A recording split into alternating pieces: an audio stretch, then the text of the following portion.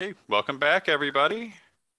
Okay, yes. So I guess we are at the point where we can go ahead and hand it over to Dave. I'm going to read the abstract really quick so we can get some context. But the title, Creating an AI Inventory and Roadmap for Your Org, an interactive choose your own adventure session. And the description, join us for a tour of Prepare AI's framework to identify and prioritize opportunities for automation within your organization. We will use curated examples, our own war stories, audience polls, and the in-session hive mind to chart the course to automation success. Bring your ideas, your questions, and your organization's biggest challenges. And then just a little bit about Dave. Dave Castanero is Chief Data Officer at Capacity, the AI-powered support automation platform, where he directs initiatives in data analytics and machine learning.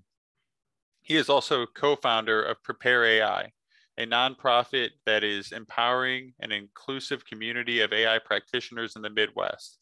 His background is in engineering, neuroscience, and business, with 18 years in industry working with data and modeling. So from there, I'll hand it over to you, Dave. Great. Thank you so much, Anthony. All right. Hello, everyone. Excited to be here. Let me get my screen up to share, and we can tag team on building out some AI wins. Cool. So I've asked Anthony and Dan to keep me posted if there's questions in the chat. Would love if it's participatory as we go. Also, feel free to jump in on the audio. I'll stop every few slides every now and then, and we can kind of discuss on things. But yeah, so what I wanted to do here was we developed this framework at Prepare.ai, hoping that we can just sit down with the company, some of the leaders in the company, some of the people putting together some AI initiatives, and go through and chart out at a high level a roadmap for what AI would look like. So let me just go through some of these slides here. We talked about Prepare AI. We're working to improve the AI IQ of the region. So we've got events, education, collaboration. Me and my colleague Foley Teasdale, we host a podcast where we interview and talk to people in the AI and data science space. So check us out at Prepare.ai. We were going to have another conference this year, but COVID is just throwing wrenches into the wheels. And so we are not doing a conference just yet, but stay tuned for upcoming events.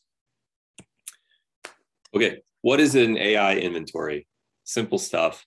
It's just a list of possible opportunities that might add value through automation. So this is pretty neutral. What is an AI roadmap? This is where you start to put some rigor behind it, start to get some directionality. It's an organized framework to prioritize, evaluate, and implement those AI opportunities. So the high-level process that we have in this framework is one, you list an inventory of all your business processes.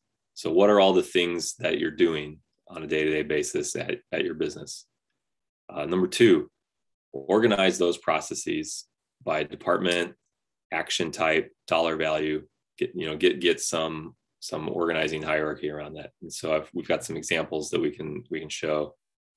Number three, brainstorm automation opportunities for each process. And so I also have some examples here that we can walk through. And this is where one of the spots where I'd love people to chime in with your ideas, with your thoughts. Number four, estimate the return on investment. What are the potential benefits? Divide by the probable costs and effort.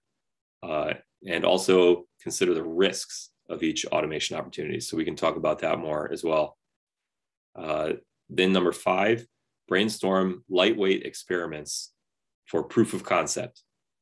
You just want to focus on proving the concept. You don't have to build the spaceship immediately. You just build a skateboard, just increment, skateboard, car, scooter, truck, spaceship.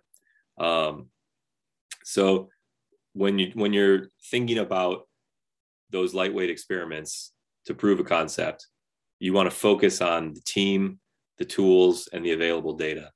Make sure that somebody's accountable for getting those things across the finish line. Everybody knows what's going on. You've got the tools to make it work, and you've got the available data that you might need to train a given machine learning system. Number 6, rank them. Identify the POCs with the fastest provability and time to value. So the math that we'll use in this framework, it's very simple. It's just multiplying 3 quantities. The goodness score is the dollar of the business processes impacted. Let me correct this here. I have my parentheses right.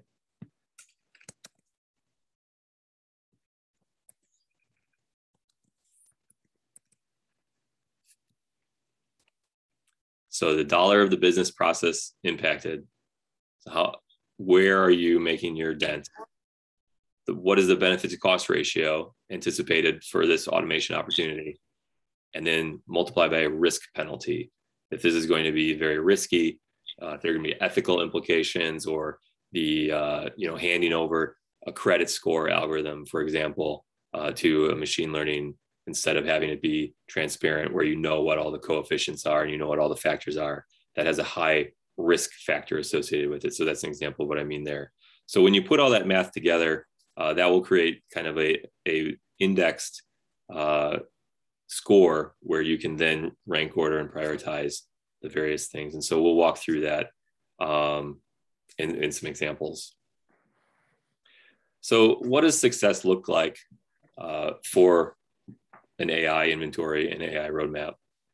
We just want to emerge with a handful of testable experiments that you can implement with a specific team in a 3 to 6 month time frame. If the measured ROI appears promising after this, proof of concept, 3 to 6 month time period, then you proceed with further implementation, rinse and repeat. So it's very iterative. You need to have an experimental mindset. You need to have an innovative, we're not afraid to fail, but you fail small. That's why you have these bite-sized proofs of concept. So let me pause there. Are there any thoughts or questions, or let's see here. I'm looking through the chat. Anything going on there? I'll ask one without typing it, if that's okay. Please do. Okay, so I guess what I'm curious as to, have you tried implementing this, and is it working? So this is the first time that we've packaged it. It's kind of a distillation of some ad hoc conversations that we've had at Prepare.ai with different folks, different organizations, different groups, as well as a lot of the client relationships that we've developed at the software company that I work at Capacity. And so depending on where we are in the organization, we might be with an educational, higher ed client working with their student success. And then we kind of do something like this where we get, here's all the opportunities, here's all the processes, here are all the opportunities to impact them. Let's rank and categorize them, and then we'll approach them for the things that we can do in our software platform. So we can automate things to do with emailing and with texting and with questions and chatbots and those types of things. So what we're trying to do with this framework is take a step back and make even broader, autonomous vehicles, computer vision systems, the whole universe of opportunities. If you're sitting there in the C-suite at a company, you want to explore them all and have a high level general framework to set out your roadmap and prioritize those. So that's kind of, it's a distillation of a lot of piece parts, I guess, in short, to answer your question, Lorraine. Thank you so much. Definitely. Dave, I also have a question.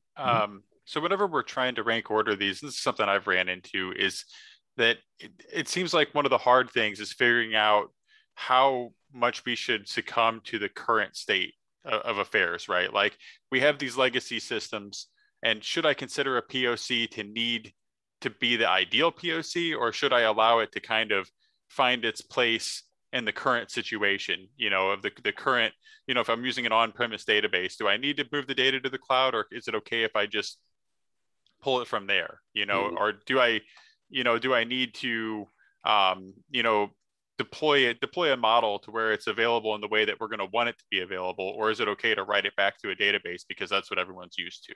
Like, Yeah, does that make sense?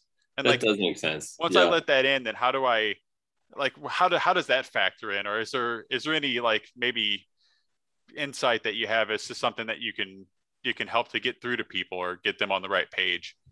Yeah. I mean, I think I would order time as the, like, don't let perfect be the enemy of good in that situation. Like, time is probably your time to value is the highest thing that you should be considering. I think in a situation like that, um, if you wait to move things to the cloud and wait to do this or that, it's going to be a long time and it might not even work. So, like, yeah, just do an offline batch analysis process, see like, hey, can we move the ball forward, increase the efficiency, increase the accuracy of the process, even while it's still on a mainframe or whatever.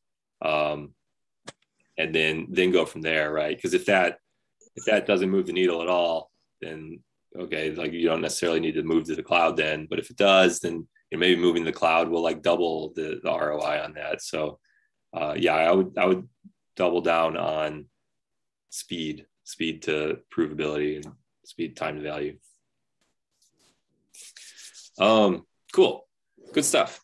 So I just want to tee up this next section is when we're thinking about the company, when we're thinking about doing that inventory, if we're talking to people at the business, they're going to know their business, but they may not know the automation opportunities that are available. And so that's why where people like the people on this call maybe are more familiar than like a typical management team.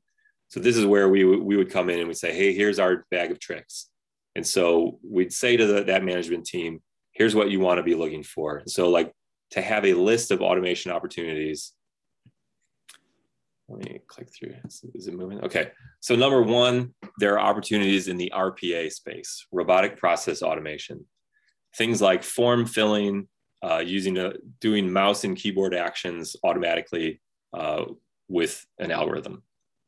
Things like data extraction, data entry, pulling things out of a form with computer vision, optical character recognition, natural language processing. Things like sending messages and communication. So one of the important things to emphasize here is that, like, this is not a machine learning, deep learning problem, but it has high business value. And so, like, if you can set up an if-then rule, or like sending messages to groups and like having the data of like which groups have which permissions, like that's just blocking and tackling software engineering. And there's no like deep learning there, but let's not like, draw fences and like warden off those things, because like this is automation. You can set up a simple algorithm to do something so that a person no longer has to do it. That's the definition of automation. So, like, we want to consider all of those things in here because they're all very contiguous technologies. Workflows, multi-process orchestration. So this is, if you have a lot of models running, a lot of predictions, a lot of if-then rules, a lot of, those algorithms, getting them to work together so that they're orchestrated, so that you have some logic and dependencies and like, hey, these things are over, but these things aren't. So I'm going to wait. And then when they're all done, now I'm going to go and do this. So those are all kind of RPA tools in the toolkit. Number two, in real life. So this is IRL. This is like Internet of Things, sensors. This, again, not all of these are going to be deep learning, machine learning, AI hot topics, but they're going to be very, very cloud, very technology. So autonomous road car or truck, that's very deep learning. You got the computer vision system moving a delivery truck around. Autonomous aerial drone, maybe you're surveying your property and taking in images and looking for power lines down, or farmland, your crops, you're monitoring the growth rate of crops in various fields. So then autonomous assembly or a task robot. Automotive factories have been using these for years. They're becoming more mainstream. They're more accessible for manufacturing. Autonomous factory vehicle. So, like Amazon has in their warehouse, they've got these robots that are carrying shelves and shuttling them around to workers, things like that. And then finally, simulation or digital twins. Do you want to, I think this was really driven forward by turbines, gas turbines and jets and engines in that realm. Very expensive, highly sophisticated pieces of machinery. And then they would make a digital twin so they could say, hey, what if we changed the material of the turbine blade to this? Or what if we changed the thickness to that? So you can run all these simulations in the computer to benefit the real life. So that's all the tangible physical stuff. Not all of it, of course. Like weigh in with comments if there are things here that I'm missing, because I'm sure that's the case. Another area, and I think there are 5 of these, so 3 of 5, is natural language processing. So this is one that I'm probably most familiar with, is the typed chatbot interface, where you're doing question answering, similarity search, sentiment detection, that type of thing in a chatbot situation. Same thing applies with voice. It's almost nearly identical, but then you've got to just translate into the computer into text language.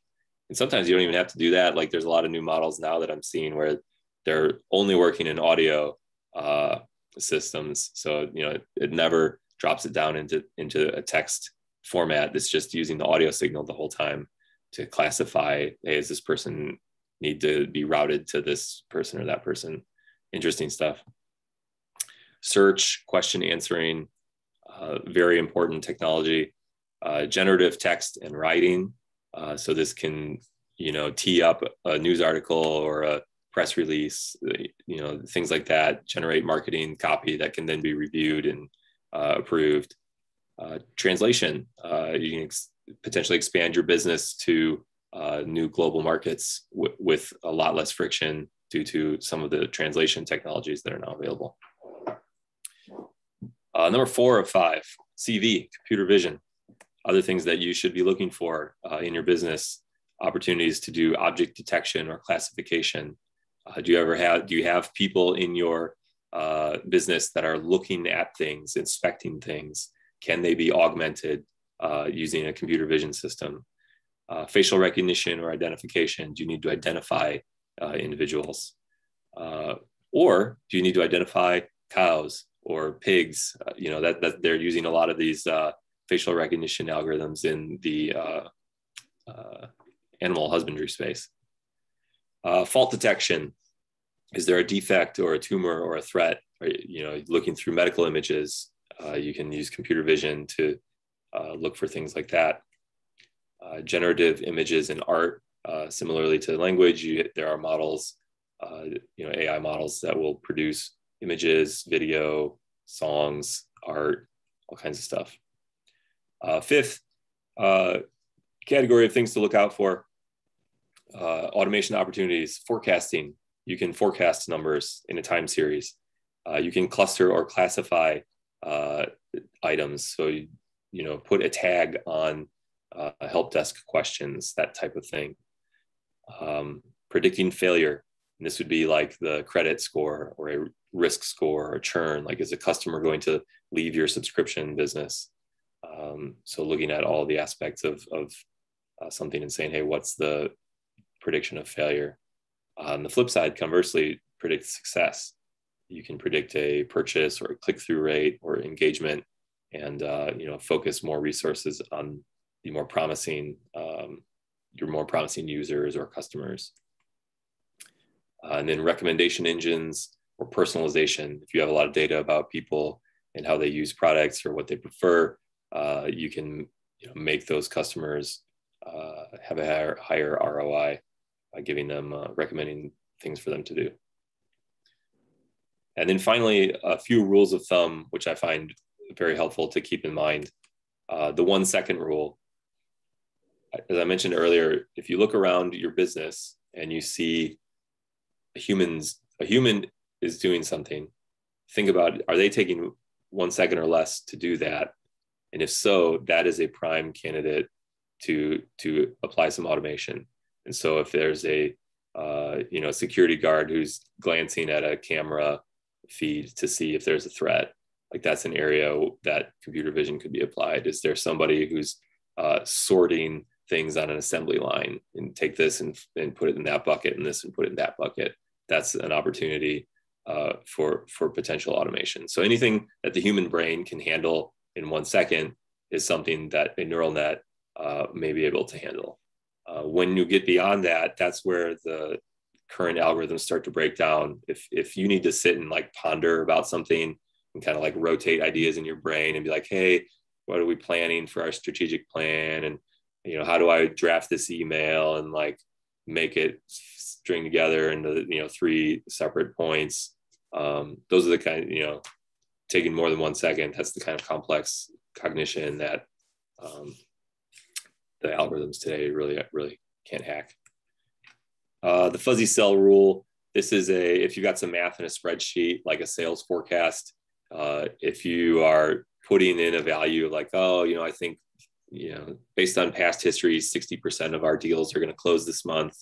That cell is an area where you probably want a model to populate the value of that cell rather than kind of like, putting your thumb in the air and be like, yeah, 60%. And then X marks the data. Look for where your organization or company has data available. If you have a lot of user base or if you have a lot of history or a lot of order history, those are the places where you can feed that data in to level up on an AI standpoint. So that's it. Let's roll. We did the poll. Which company do we want to talk through in the example? And let's look at those results. I'm going to hit escape. Refresh here. So we had To-Doly, we had Online U, Tesla, DoorDash, Electrolabs, and then it looks like several votes for United Mortgage. So seems like the crowd has spoken. We'll go with United Mortgage. So let's see. Let's go to an inventory and roadmap spreadsheet. So I have a spreadsheet here. Let's see what's the best way to move forward here. We want to relevant automation opportunities, ranking them. Okay, so let's do, this is a text version of the slides that we just talked to. Let's doing some math or something else over here.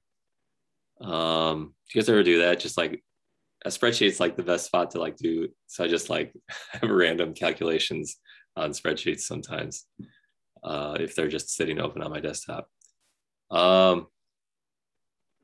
This is what we just walked through in the slides. So we've got our automation catalog here.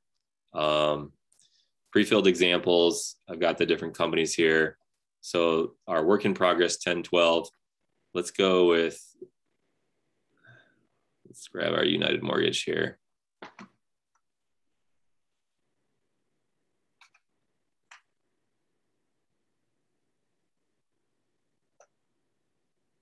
Delete these guys.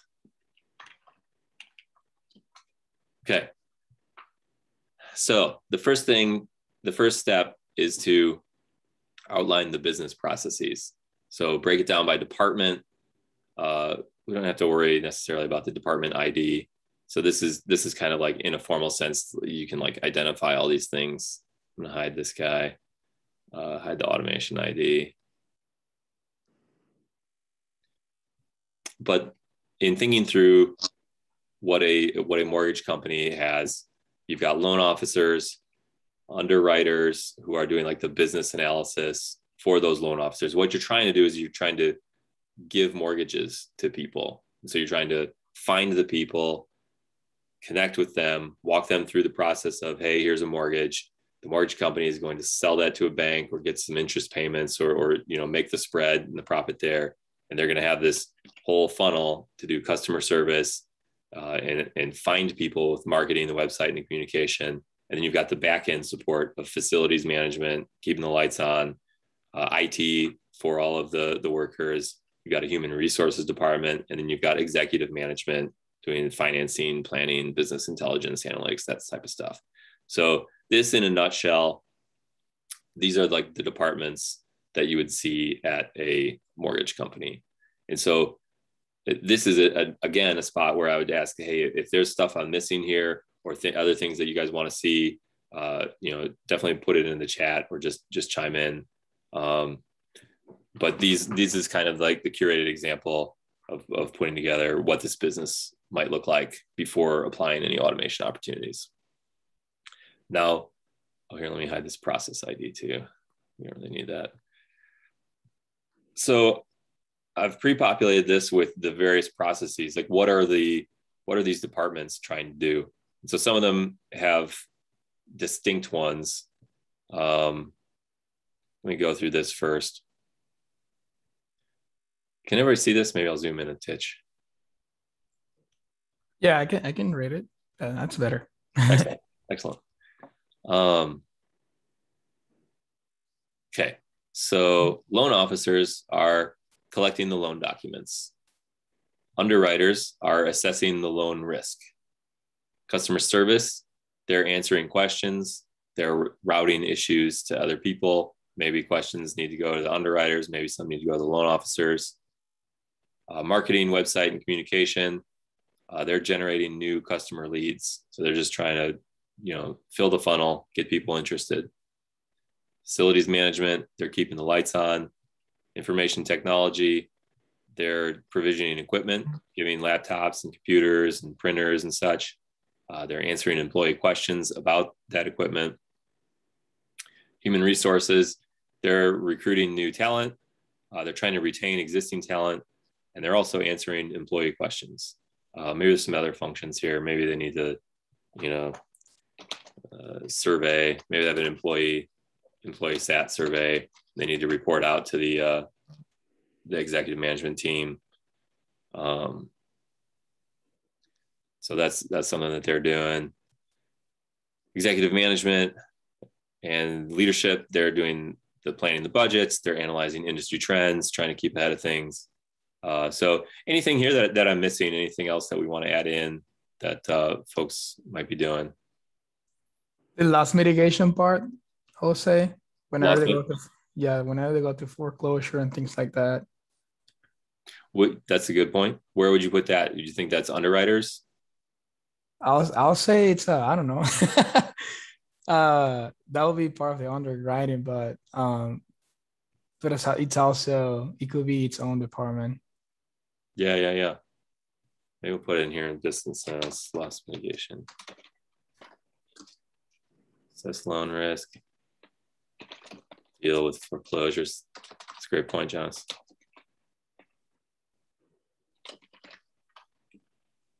What else? Anything else? My mortgage company has been trying to get me like crazy to refinance my mortgage because I haven't through all this. Well, it's a big story, but anyways, they're desperate. And so there's someone over there who like knows that I'm at risk to leave because my interest rate is too high. Yeah. So that's like kind of an analysis group. Maybe this is like identify refi or churn opportunities.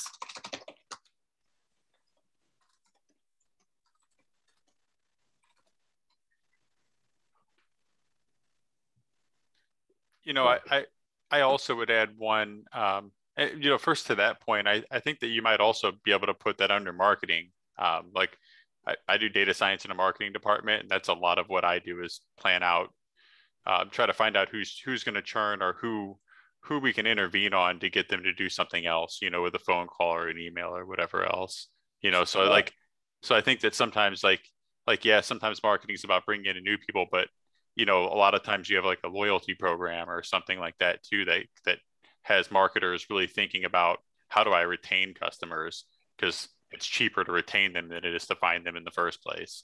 Yeah. But I would also add to that. I think that there's room in this industry for intervening in ways that lower risk. Like there have been a lot of good studies about like, doing the right things down the line, offering people the right opportunities to make it less likely that they foreclose. So like, yes, getting them to refinance, it makes me money, but it also might make them less risky because they're paying a lower amount. Yeah. And also just, you see it with the car insurance and stuff like that. They send out a lot of information to try to help people to stay out of accidents, or to stay out of situations where they'll have to give a payout, And so I think that there's a future in that kind of modeling where it's like, find my customers that need this information, that need me to step in and make sure that they don't foreclose. I like that a lot, Anthony. Here's what I'm going to do. This is what we do at my company. We don't have a customer service. We have a customer success department. And I'm going to add that in here as that's right. Like, let's see. So like nudge or bump customers to be more successful and loyal and profitable. Nice. Good stuff. Okay. So taking all that into account, maybe this is the right spot for these columns anyway. Now here's a part of this whole framework that I think is pivotal is there are numbers for these. You put together the budget and you'd say like, oh, it's 17.2% of the budget is in this department and 6.5% is in that department. I've tried to keep this simple so that you can do this in one session. We don't want to like put a data request out to all the departments and come back 6 weeks later and lose momentum. So just like a 1 to 5, low to high, you can do low, medium, high. I think a 1 to 5 scale is like the right balance of like granularity versus simplicity. And so I've set this up so that, how is the loan officer department, how do they impact revenue? Very high, right? They're the highest. They're bringing in all the revenue essentially. Costs expended, also very high touch job. You're ushering that through. And so, these are just, my subjective ones. So these are things that we can kind of bump up and down, based on thoughts of the group. Underwriting, also a high impact to the business. If they do a good job, the revenue is much better. It's much less risky. The cost is a little bit lower. Customer success, they're very impactful to revenue. And based on what we just talked about, if they're going to be part of the loyalty and profitability, I might say we bump that up to a 5. Cost expended is a little bit lower. Marketing website, they're bringing everybody in. So impact on revenue is very high there. Cost expended, depending on where you're at, can change. Let's pause here. Oscar, you got a thought? Yeah, I have a question. So usually I know you mentioned that you add these numbers kind of like subjectively depending on, the department and what you consider, but do you usually, or do you ever run like actual calculations to see, like, I guess to be more accurate with these scores? I think or you could. Does he usually just, okay. I think you could. I would question the value of getting like too granular and too detailed in it. Okay. I think, there would be a threshold, I think, where you would cross into like anti-productivity, where you would be arguing about like the second decimal point and trying to get too much data. And I think the point of getting this is to just have like a first, like back of the envelope. We want to walk away from this exercise with 3, 4, 5 proof of concept tests, the best ones that we can prove going forward. And so I think at the end of each of those proofs of concept, if you spend, a very small amount of money to prove a concept and it's successful at the end of it, then you would do a more full-blown ROI calculation and like dot all the I's and cross all the T's. Because then maybe maybe you spend 50 or 100 grand on a pilot, you prove the concept, and then like, okay, if we're going to spend $3 million, $5 million, $10 million to implement a full solution, we really need to get it right, and we'll like zoom into like all the decimal points and do that. So that's my first thought. Mileage may vary. Everyone is going to have a different situation, but that's kind of where I land on that. It's a good question. That makes sense. Thank you. Lorraine, what's up? So I was just going to say that to me, when I look at this, in terms of revenue impact, it's kind of an emotional thing to rank these. But if you were to rank them in 1 to, I think it looks like a 7 or 8 now, and say who is most impactful on revenue, and make them, give them the highest number and take it down to the least, I think you would have more rigor in your analysis. Yeah, I think the reason that I'm not doing a forced ranking here is because I'm going to multiply all these numbers by, there's, I think, 5 columns where we're doing this ranking and multiplying them all together. And so I don't want the math to get too skewed. And so if it's a big opportunity, I want that math to be there. And if it's a small one, I want it to be there. But I don't. So I think that makes sense. There's a lot of ways to slice and dice, for sure. For me, I was looking like executive management. In most companies, I think they have the greatest impact on revenue. And so I was like, gee, that's interesting. Yeah. I mean, it's a subjective discussion for sure. Mm-hmm.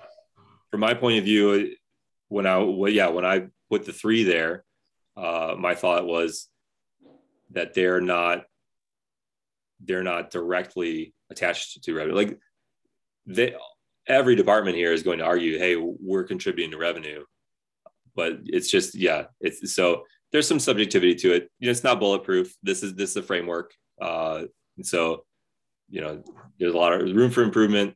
So just thought I'd include my 2 cents worth. Yeah, no, it's a point well taken. It's a great point.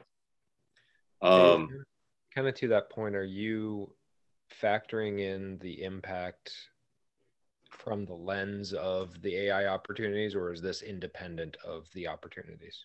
This is independent, and we'll do the AI opportunities next, and they will be independent. And then you multiply them by each other, then multiply them by an independent risk score.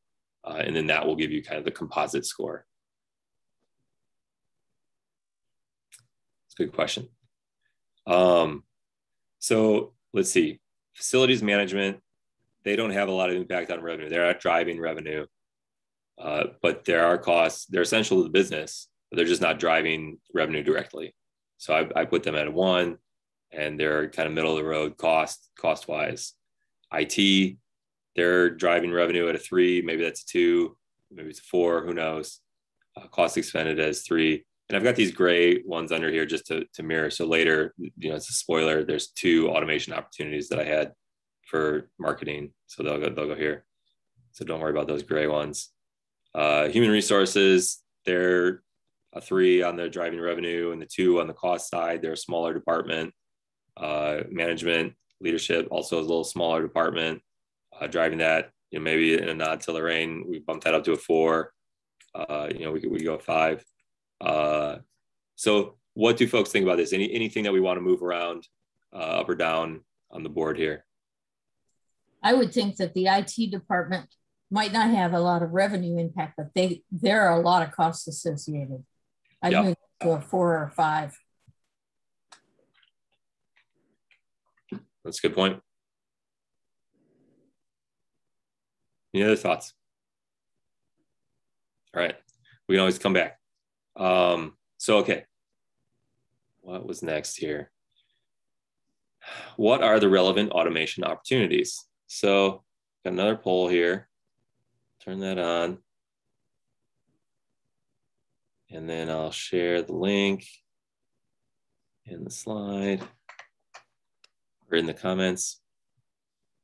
So, and we don't have to like go crazy on this. I can just like show, I don't know, how are we doing on time, guys? Should I expedite? I think we're fine. Yeah, I think it's a choose your own time. There's no, Cool. they're not kicking us out of the room at any point. So Right on. Yeah. All right, so let's see here. So what are the automation opportunities? Can you put up your department listing again? Yeah. So they would go in here and they would be like, maybe facilities management, they can automate with like a building control system, right? And so it's going to have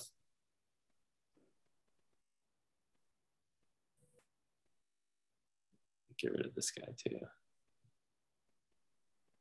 So relative to the process,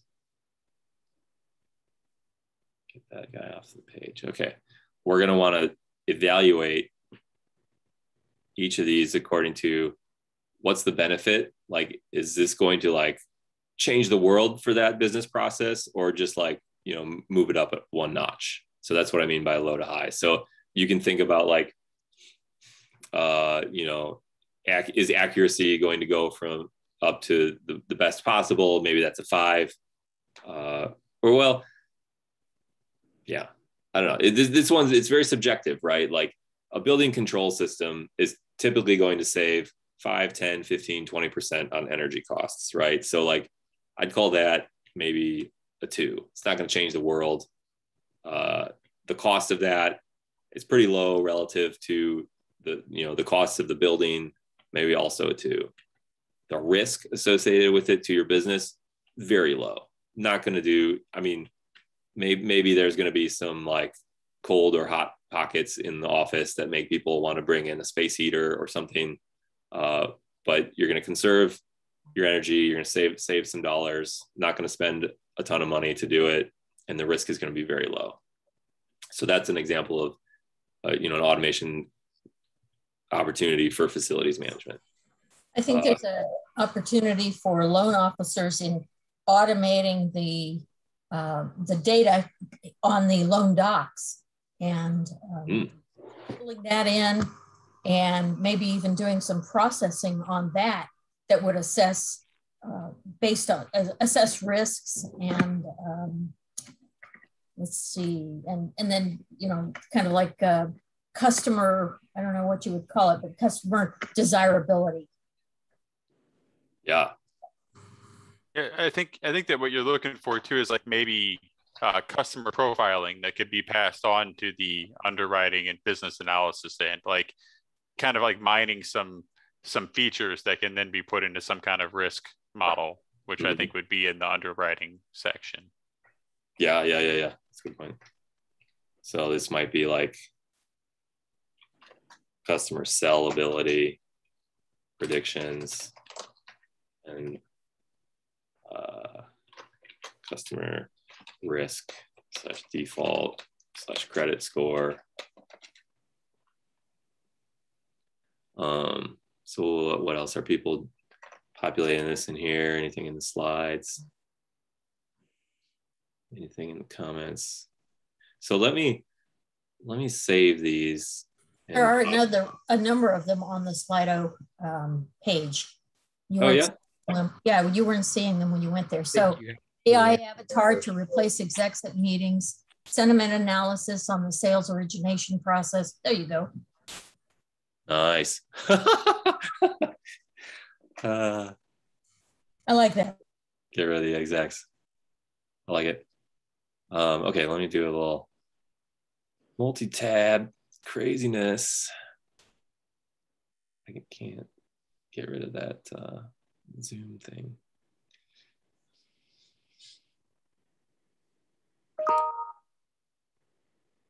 All right. Yeah. Oh, these are great.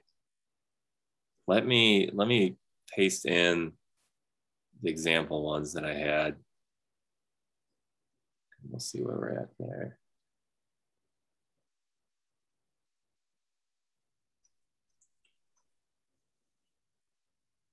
Pre-filled examples. Da-na-na-na. Da-na-na-na.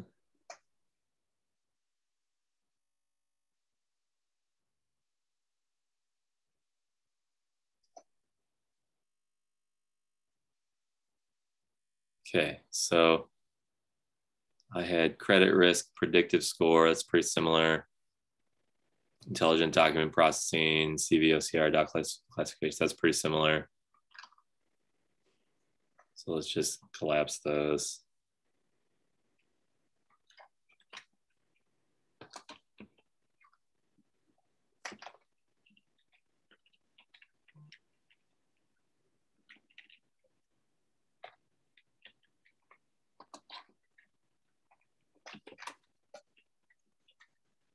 Okay, so then chatbot, question answering, smart ticket routing was there for what department is this? Customer success. And then we got to add a new one for the one that you mentioned, Anthony. I think we need a new line for nudging and bumping, nudge bump model. Nudge bump model. These just apply weights from the thing above it. Customer sellability, automated lead scoring, that's kind of the same thing. This is their building control system. Okay, and then these we hadn't gotten to yet. So here's a consolidated view, what we were talking about. I'm gonna zoom out now a little bit because we're got too many. Don't skip ahead to the colored sections. Don't want to get scooped on my own spreadsheet. Okay, see what else we have. AI avatar to replace execs at meetings. Sentimental analysis on the sales origination process. That's, I think, similar to lead scoring. I'm gonna put that together. Chatbot, voice bot. So let's see, let's add that to chatbot, voice bot. That's a couple spots here.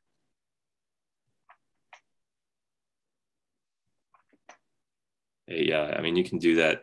That's, I mean, I don't want to sound self-serving, but like you can put a chatbot in a lot of spots. And so like we do have at capacity, we have a lot of clients doing in the HR and the IT, marketing, external website communications, and customer facing. So all those are good spots. Loan risk assessment we talked about, credit score assessment. Are those markedly different? Do we want to separate those out? Power AC automation, that's what we talked about. IT, startup shutdown automation.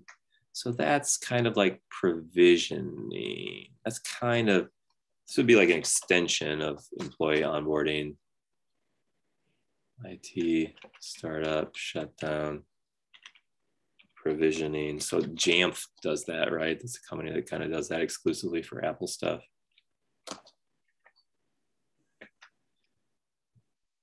Data extraction from the loan docs, we got that. Loss mitigation predictions, predicting it may fall under foreclosure stages. Where's our foreclosure stuff? It's kind of here.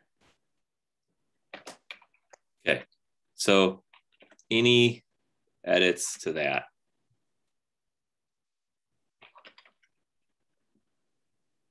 That looks really good.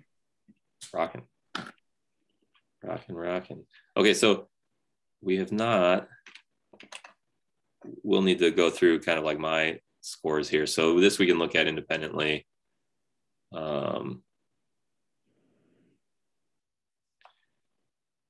So RPA and data extraction from the loan documents, intelligent document processing, computer vision, OCR, doc classification.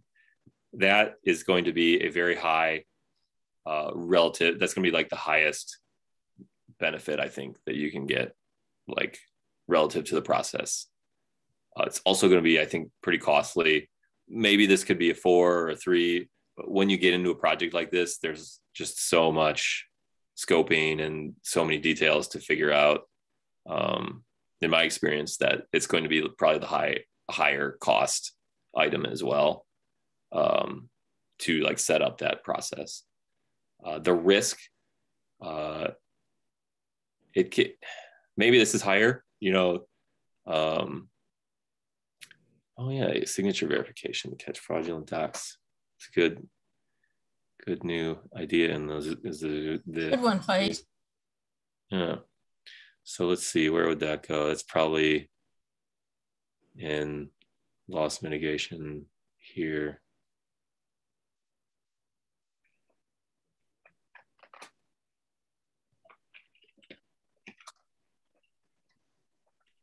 Yeah, my perspective on that is from a blockchain course I took, where digitization of certainly documents need some sort of authentication, and it has to be digital. So I think AI can help there. Absolutely. Okay. Yeah, that's a good idea. So let's see, risk default score. And maybe there's more risk here in automating some of these. If you're processing somebody's loan application, that maybe is a little higher risk. But it does have to go through underwriting. And then they review that, do the credit scores and all that. So that I think is your highest risk. Like, so I put a 5 on that. The benefit to doing that, I think, is very high. The cost is lower because you can centralize things, and it's not as messy as RPA and optical character recognition and pulling all the like random PDFs that are glued together, and some are sideways and different forms and formats. Signature verification. I think this is important, but the signature is a small part of all the data coming in. And so I might say that this would be maybe a 3, kind of middle of the road, like benefit. Cost is probably pretty low to do that. So my gut is that this is a 3 and a 2 or a 3 and a 1. Please weigh in if that's any. I was just going to agree. I think signature verification, if you're looking specifically for fraudulent docs, the risk would be the risk is high. Maybe the cost to do it is low. Yeah. Yeah. Yeah. I agree.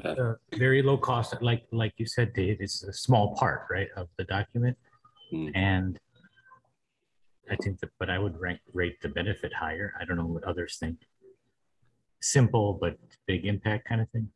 Honestly, I think that we're looking at the risk wrong. Is that I think that really it shields you from risk, because whenever you don't identify a fraudulent, doc, then it's actually a higher risk to you than it is when you do. So like, even if that program is at all successful, but before you were more vulnerable because you probably didn't have people that could pay attention to that level of detail, or like you don't have a signature expert probably on staff, but like just being able to filter out a few people could save you, hundreds of thousands of dollars. It's a good point. It's exactly, this is a great discussion, all the kind of subjective things that go into making a score like this. I would be very annoyed if you flagged my signature as fraudulent, though. Yeah. To say these kind of discussions are not only the benefit of this type of group, but the benefit of having other people at work to bounce ideas off of and to really, kind of help flesh out ideas, because you get different viewpoints. And when you do that, I think you design better models.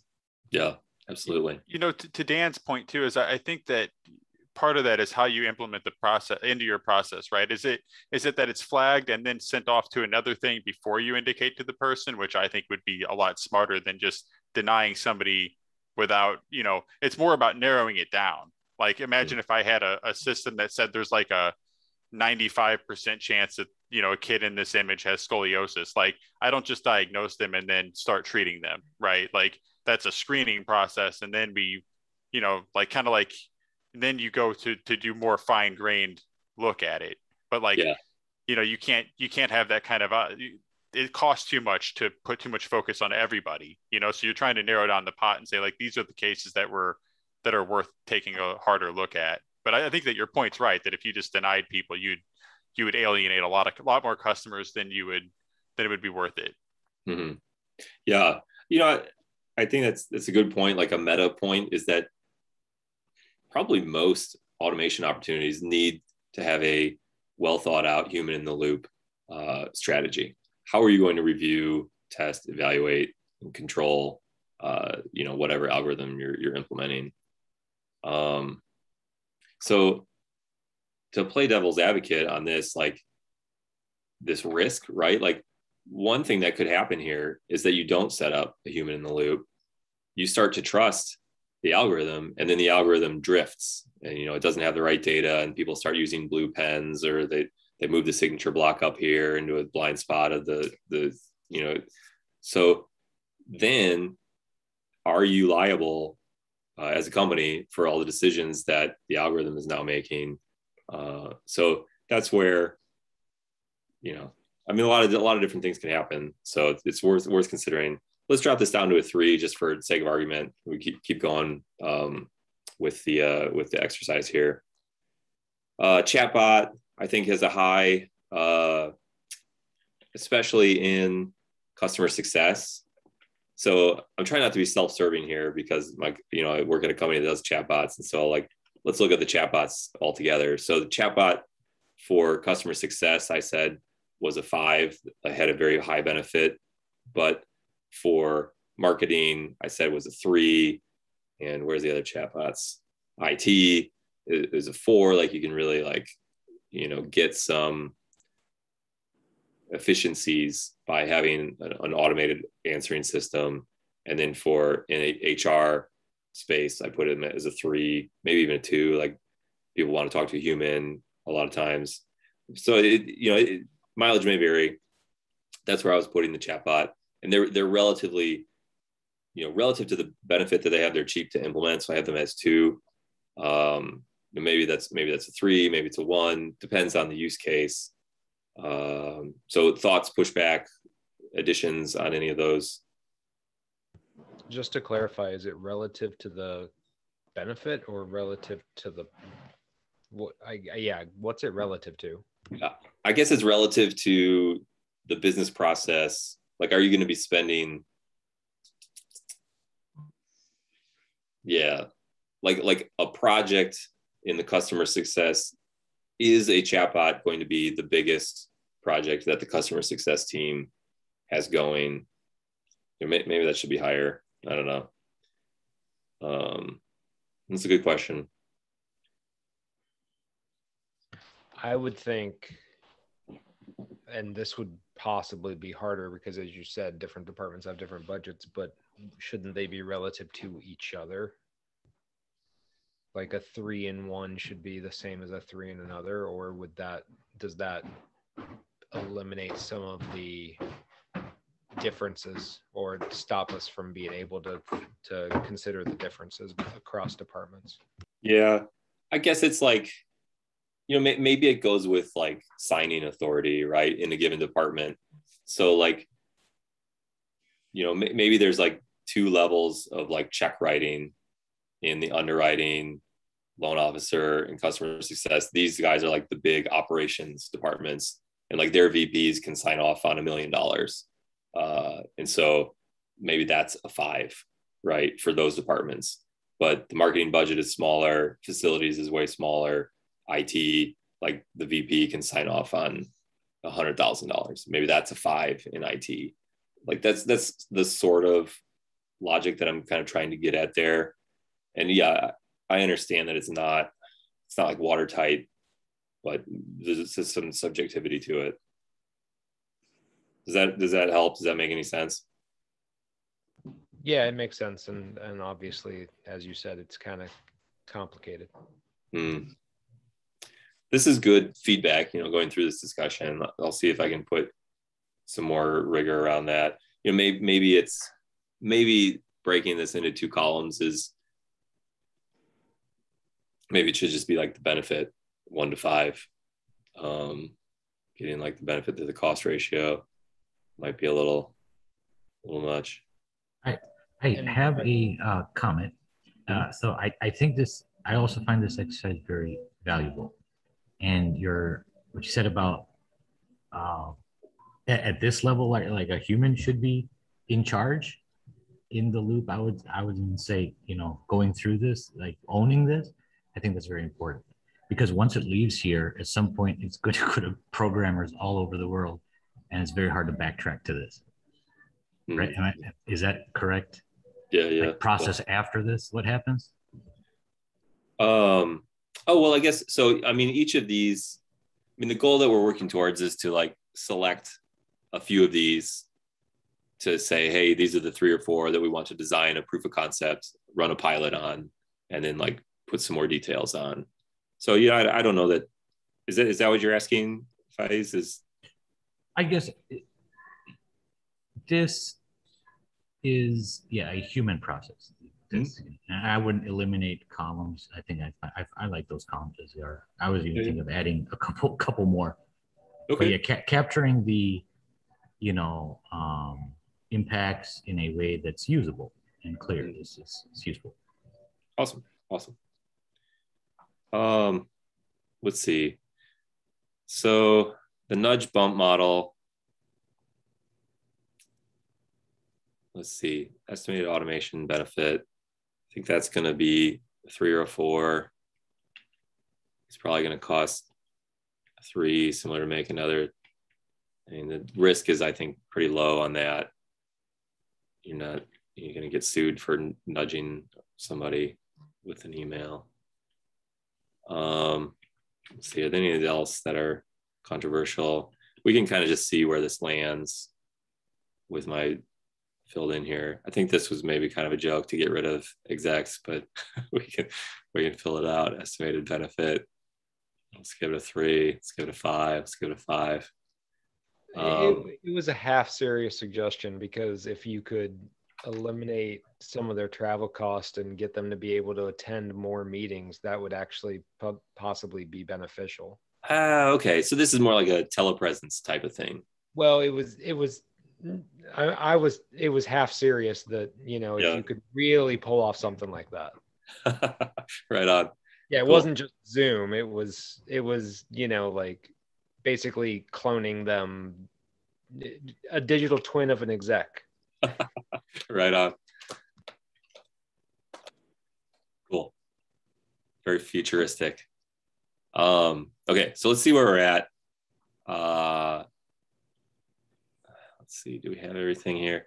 I gotta fill in the math for some of these. So what I'm doing here, and I'll walk through it for the top one.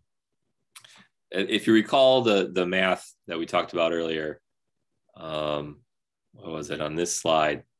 We're taking the goodness score is the product of 3 factors. How much of the business is being impacted in dollar value? What's the benefit to cost ratio anticipated from the automation opportunity multiplied by a risk penalty? I have to wait for that Zoom thing to move. So the magnitude of the business dollars affected, I'm taking the sum of the revenue impact and the costs expended in that given department. So however big that department is, if it, the loan officers have the biggest footprint of any department. And so the dollar value, if you can do something for that department, that's going to move your business the most. Conversely, facilities, you've got a 1 on the revenue impact and a 3 on the costs. That is your lowest footprint.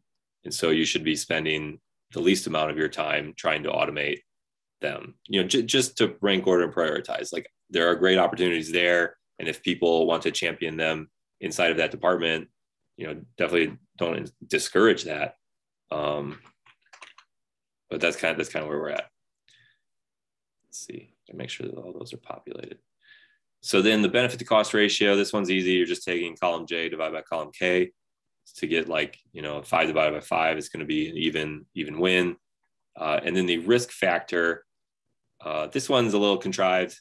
I didn't want to penalize anybody more than 50%. So based on the 1 to 5, I'm taking, 11 minus the 1 to 5 score divided by 10.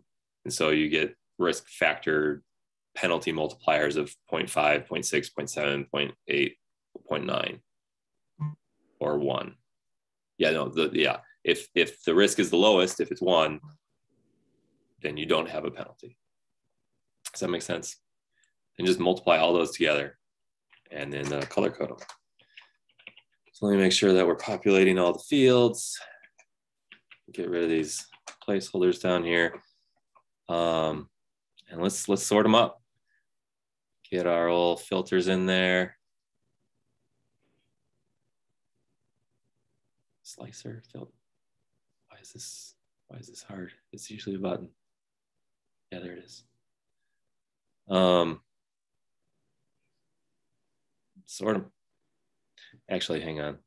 These are formulas relative to each other.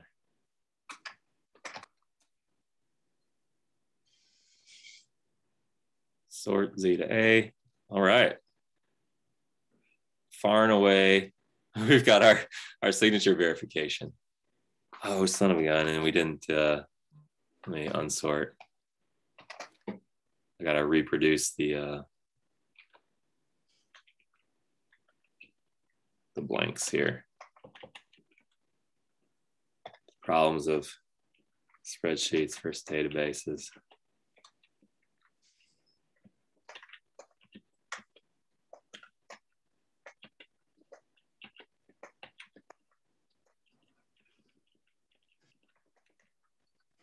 Right, text values, Control-Shift-V. It's a great hotkey if anybody's looking for Excel tips. Google Sheet tips. Okay, so our best opportunity is this signature verification, given that it's a big business opportunity. We have a 3-to-1 benefit to cost ratio, a moderate risk. Our composite score then is coming out to be 16. And so all of these are between 16 and 1. And this is kind of the ranking that, you want to get and look at. Now, this is not, definitive, like this isn't like a mathematical proof, but this is directional based on all the discussion that we had prior. So then you'll see putting a chatbot, doing question answering in the customer success area. That score is number 12. How can I, oh yeah, here's what I'll do. Pow. Let's just drag that over there. Or maybe here. What's next?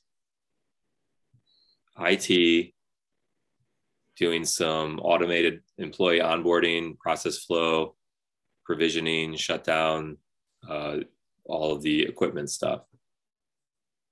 Putting a chatbot or a voice bot, doing question answering in the IT space, and then doing a nudge or bump model in your customer success. So, in a vacuum, if this were me, I'd say, hey, let's test the top 5 opportunities and draw up a lightweight proof of concept. So we'll move to that next, but what thoughts or discussions? Anything surprising on here to anybody? Excuse me, what's down at the bottom? Building control system, employee onboarding, process flow. Why is that? I guess it's just a middling benefit to cost ratio in a small area. Surprised leads isn't at the top. I thought this guy here. Yeah. Yeah. I mean, that we gave it a 2. So maybe the. Well, okay. So yeah, this. What is how much can you move the needle on a lead score? Like if somebody visits the website and you detect that they're from a hot real estate zip code or something, whatever the signals are you going to, spam them with a pop-up faster? like how much can you move the needle? Yeah, I guess where do most of the leads come from? Do you do like partner with Zillow or something? I mean, potentially that would be a good way, but I don't. Are you even going to trust a mortgage person that reaches out to you proactively, digitally, on the phone, whatever? Yeah, so I guess I buy. Just Yeah. It seems like a good area to like impact revenue. I think that I would say it's good that it picked up on, or that it kept the risk scoring low, right? It's that's one of the ones where you hear a lot of people jump in head first of those kinds of projects because it seems to be the central feature of the business. And we know it's the kind of thing that offers itself to modeling without remembering the high risk that's associated with automating processes like that. And also, not even just directly to the bottom line, but to your reputation, because of like ethical concerns and whatever else that I think that it's good because, this should be in the analysis, and it's the kind of thing that's easy to overlook when you're talking about it at a high level. Yeah. I think it's important to have some type of modeling whereby you come up with a composite score. I think that's very important because it's easy for people to get emotional about what should be done. But when you put down actual criteria and you set a value for them, you're much more likely to make a reasoned decision. Yeah, for sure. And I think, any one of these numbers can be debated and have all kinds of questions around them. Maybe it would be better to do a 1 to 3 instead of a 1 to 5 and have less room for, all of the, it's a useful exercise. I think even at this point, a management team might select, this, and this, right? But they know eyes wide open going in, like how they stack up. They've had the discussion of what the risks are. Maybe they say, oh, the risk on, where was it? The getting the credit risk score wrong. If that goes down to a 4, then where'd it go? It's still in the same spot. So it would jump up. If we sorted them again, it would jump up to here. That just helps. It gives you a framework for the discussion. So, okay. So last step then is like, how do you execute on this? So say you pick the signature verification, customer success chatbot, and this automate the IT provisioning in onboarding flow. You want to do a lightweight proof of concept. You need to identify, we use the DRI, directly responsible individuals. So who is going to do that? And so, maybe it's Lorraine and Jeff, and who else is on here? Who should we pick on? And Uma. So identify, maybe, well, let's see, which one's more complicated? This one's going to be Biggie, right? So let's put Uma and Jonas on this one. So you can have like the team that you want to identify specific people that can execute these, and then come up with like, you don't want to like boil the ocean, but like describe it a little bit. Say like, hey, signature verification. Let's use an Amazon API for computer vision and OCR, and compare against, maybe somebody has a packaged solution. Let's call them Signaturefy or something.com. So there's somebody like trying to sell you this, do a bake off, do the Amazon API, build an in-house one, compare it against the Signaturefy, do a pilot, and then say, a 5-month time frame. Just like a little like paragraph to describe like what are we trying to do there. Same thing, you had a similar one for the chat bot and a similar one for this, just like a very small snippet. Who's going to be tapped on the shoulder to run this? I guess I jumped ahead of myself here. Identify the tools, Amazon API, and Signaturefy. What are your tools going to be for this chat bot? Probably going to have to use Capacity. Let's see, what are you going to do for this? Maybe use Jamf to do this onboarding flow. Maybe some ServiceNow or 1904 Labs, great vendor in town, Slalom. There's a lot of great consultancies and shops in town that can do a lot of this kind of stuff. Object computing, a lot of them have sponsored our conference. So data, you've got all kinds of, identify maybe you want to use your 2019 data warehouse of loan docs, identify your data for, all of these.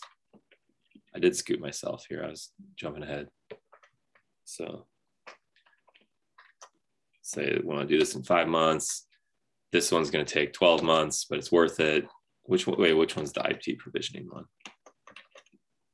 So let's do the 12 months there. And then the chatbot, get that set up in 2 months, maybe evaluate over 3 months. So now you've got a go plan to pilot those things. And that's kind of the end of this exercise. You don't really know much more beyond that, but to sit in your business, have no automation stuff, have a framework to walk through, high level, identify here's some places where we want to start.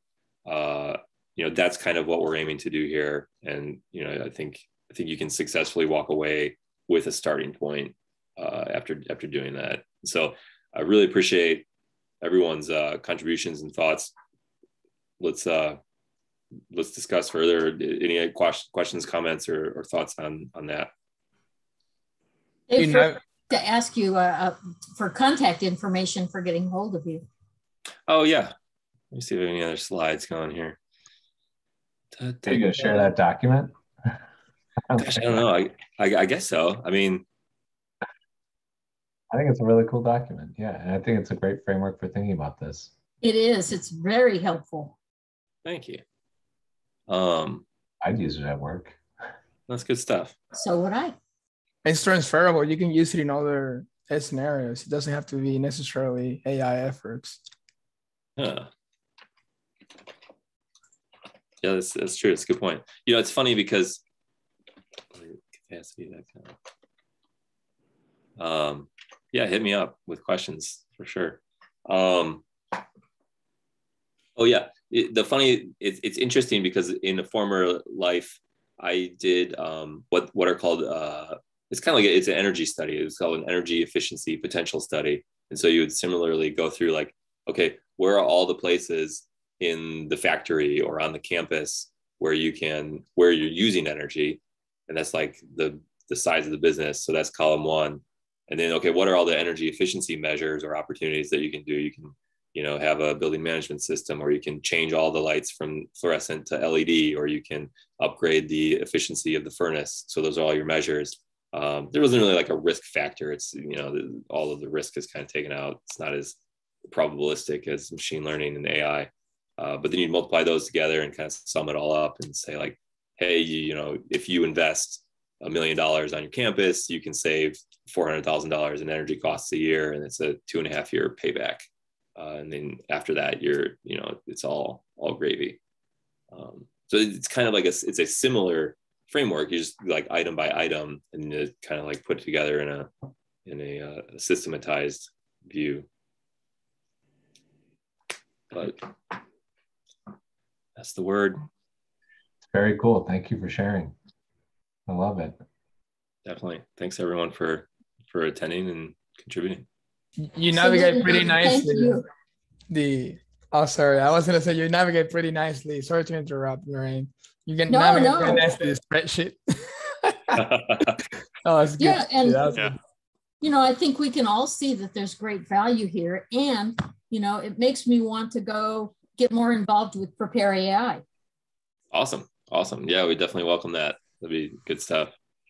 Yeah, So, I would add too that I think it's good because it has the way that we work through it. I don't know if it's always the same way, but that it allows a lot of contribution from different people, because I feel like one of the most difficult things is having people feel like they contributed enough to where they still want to be a part of it by the end, and like the fact that you can kind of like have multiple contributors and have little debates about the value that you'll put somewhere. Like I felt like I contributed enough to where I'd still want to be part of the project. Like if I were, because you're going to have so many people. I think it's hard to get people to want to do these kinds of things whenever you have competing objectives in different departments and different people that don't want to take on more work and stuff. But it does feel like a nice flow to get everybody to the end and still bought in, still want to do something. And also just identifying who's going to do what. I think it has the upshot of them being able to then take credit for it later. It's like if you don't do enough of that, if you don't clarify who's responsible, then you just, it's like people that they constantly talk about the work that they have to do. And they're like, I'm too busy to do the POC, right? yeah. You got to make sure it's their job, right? And then they can actually, incorporate it into their normal work and go back to their boss and say, well, I've got the POC. That's one of my big projects right now, right? Yeah. So I think that that's also nice about it, is that in the end there, we're really clear about who's allocating their time and who's owning certain aspects of the project and stuff. Yeah, that's a great point. I wonder, maybe I should even put in here for like that ownership, like, whose idea, so because that could give people like the ownership, like you're saying. I think that's really important. Cool. I like that. Yeah, I think, if anyone is interested in like doing this at their company, I would love to, as Prepare, come and like help co-facilitate this if that's an attractive idea to anyone. It's kind of the reason that I'm trying to get this out there, to like flesh it out, get some feedback on the process, and then like see if we can start helping people, automate their stuff. So.